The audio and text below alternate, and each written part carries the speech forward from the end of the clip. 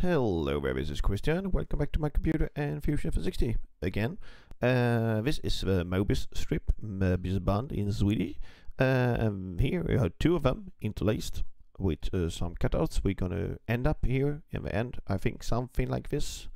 And I'm gonna turn on the edges a bit easier to see. So this is one model, and then there's a circular pattern on that. We're gonna start by just doing one Mobius strip and discuss some of the problems, and I'll slightly explain why I do the workflow I do.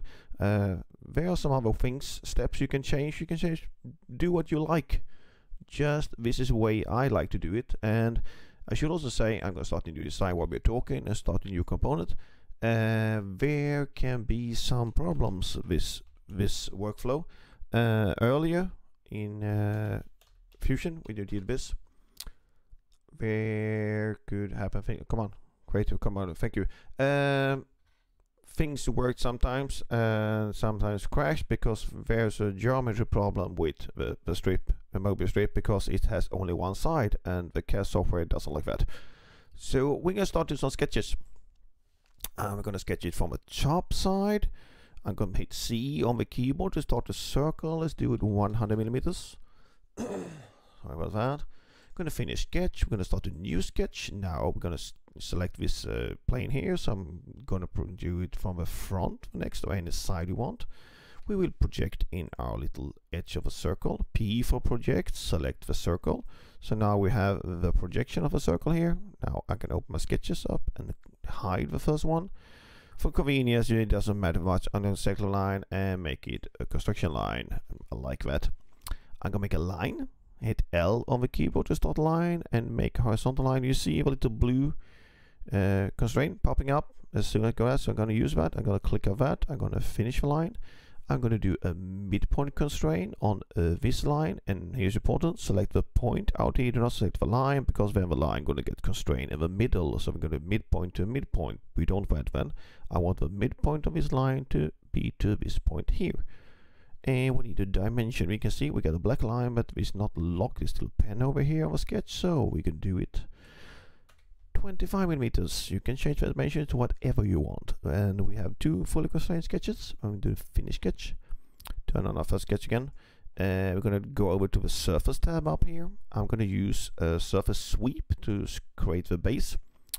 There you can do a square and do some other ways. This is just the way I like to do it. So select the profile.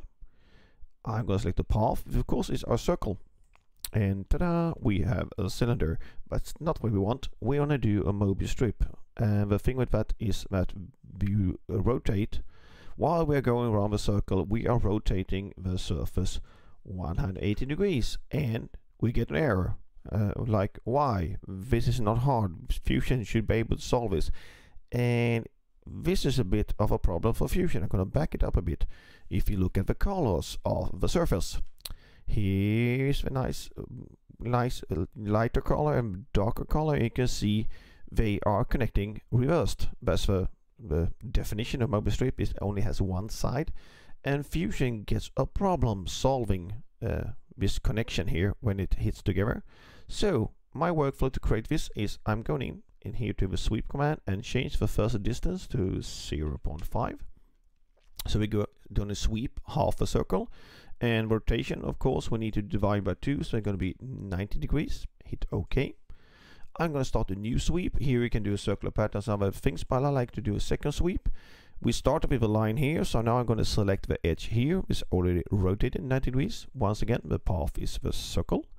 We don't need the distance, 0.5 or half, and once again we're going to twist it 90 degrees. And by doing that, we have created, I'm going to turn off the sketch to make it more visible. We have created what we want. And a small thing here now, like I can stitch this together and then thicken it. Let's try that. We're going to stitch this together. This is the wrong way to do it. I'm going to show it. And we use the thicken command. And we thicken this, and we just do the 1 millimeter. And we'll wait for Fusion to think for a while, and we get an error, but faces in shell have inconsistent orientation. So console, delete that stitch command. So we are back now. We are just doing 2 sweeps, and I'm going to use the thicken command. I notice this works so far. They may change in the future, so this might not work in the future, but now it works. And I'm gonna select, the bodies, select the two bodies. And wait for Fusion to think for a while. Hold down Control to select the second one. Sorry, I'm gonna do that again. Sometimes Fusion can do strange things. Sometimes to select a second thing, you hold down Control. We can do it out here. We can select this body, hold down Control, and select the other one. Or we can do it from out here. The things I'm doing here: thickness 1 mm, direction symmetric, so we get both sides. So the good thing here is, if you don't stitch them together, the thicken command works. I think Fusion is doing one body at a time, so it does thicken on one body, and then the other one, so it doesn't get confused by the surfaces turn around. And we're gonna hit OK. And the good thing is, we get only one solid. We don't need to combine anything. It understands that these two are supposed to be connected. The two surface bodies are not usable anymore, so I click this, hold down, select the other one, select both these, right click inside it and do a remove, not delete, remove. So I only have the body I want. And we can also have a look now, just for fun. We're going to right click on the body and save as STL. And if you have a look here, you can see it's very nice, but here on the connection, Fusion gets a bit wonky and creates a bit of strange triangles and stuff to solve everything. That is normally no problem. I just want to show it to you. So here we have created our basic Mobius strip. The thing I want to do now, I want to create a second Mobius strip that is basically just a circular pattern of this. Looking from the top, here is a flat line, here's a standing up. So I want this flat part here to intersect where this is standing up, so we get a perpendicular intersection of them. So that means I need to spin this thing 180 degrees around, and I want, well, let's just spin around 180 degrees. We're gonna intersect and just look like a mess. So the thing I want to do cutouts, and by logic thinking, which I sometimes try to do, if we're gonna spin this around 180 degrees, we might want in either here or here, we need an upper slot, so that the material can pass through from the second Mobius strip. But if we have a slot here, we cannot have a slot opening here. We need a material connection over here. So we need, basically what this tells us, we need an odd number of cutouts. So let's create them.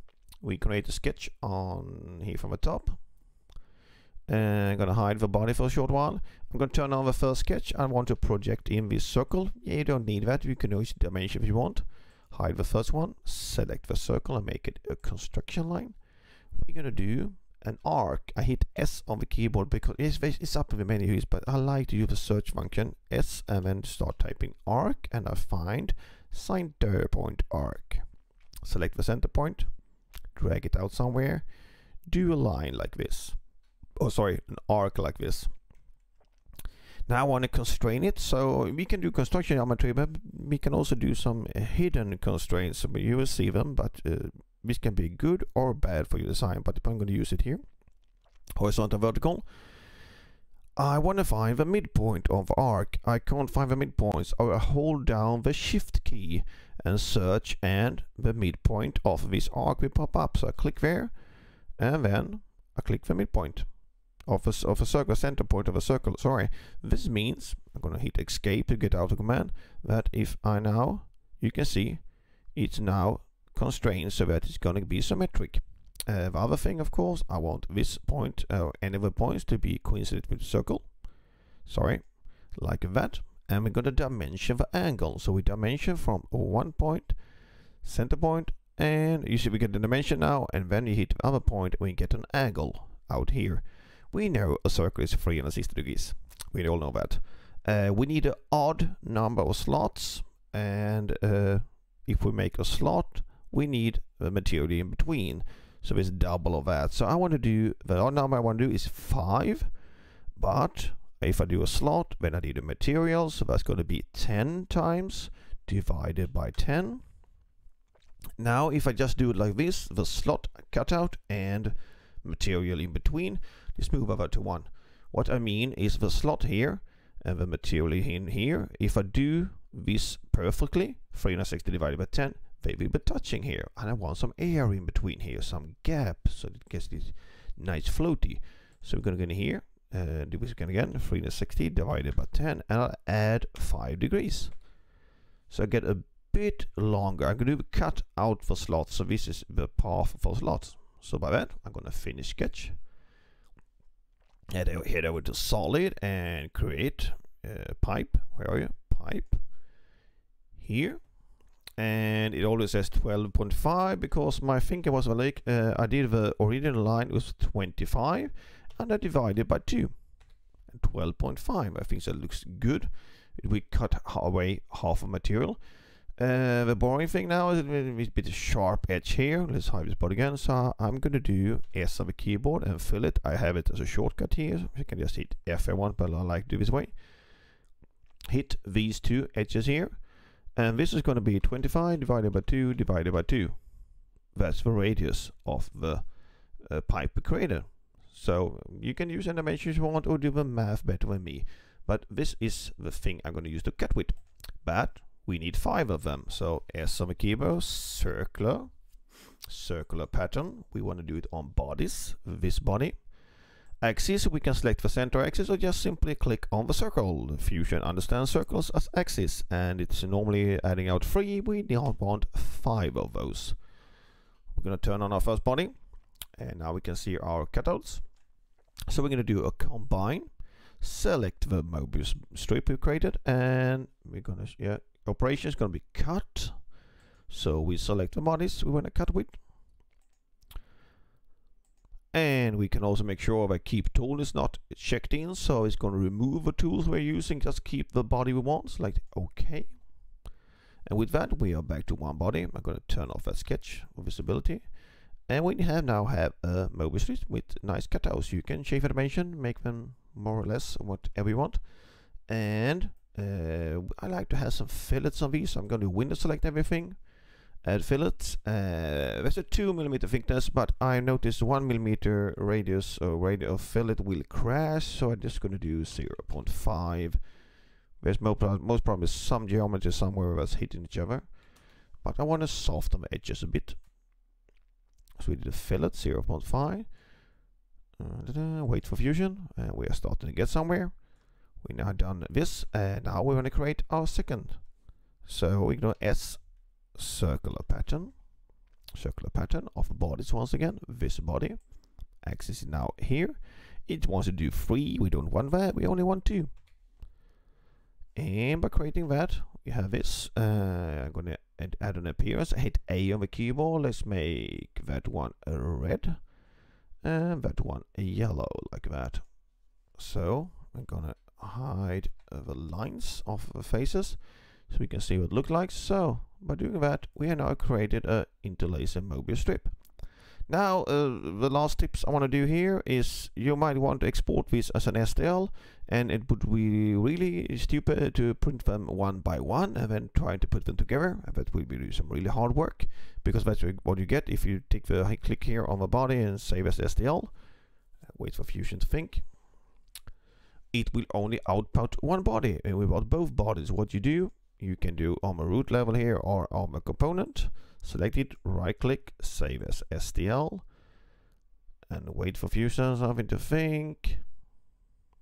By doing that, if after it's turned black as usual, it gets both bodies with it and orientated correctly, so you can print everything at the same time.